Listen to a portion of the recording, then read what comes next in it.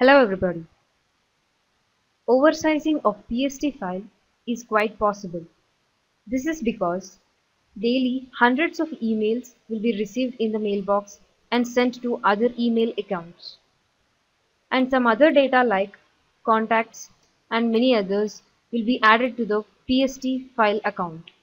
The PST file, if you're using Outlook 2000 version, has only 2 GB size limit.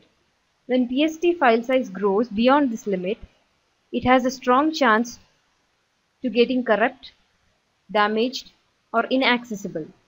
Well, if you are facing this problem, then this video is helpful in repairing the oversized PST file using a repair tool.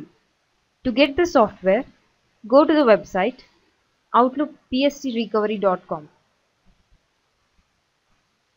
and click on Download Now option to download the software. After downloading the software, install it on your computer. Now, run the installed application. This would successfully launch the software and you can figure out 3 options. Among 3 options, select Open PST File option. On the next screen, click on Browse button in order to locate the PST file which is to be repaired and click Next.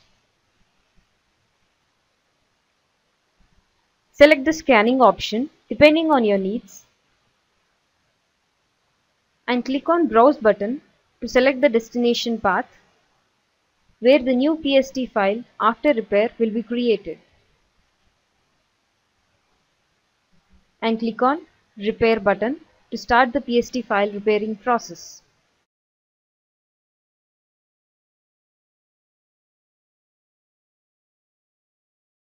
When repairing process gets completed, a next screen appears which tells you that your Outlook PST file has been repaired successfully.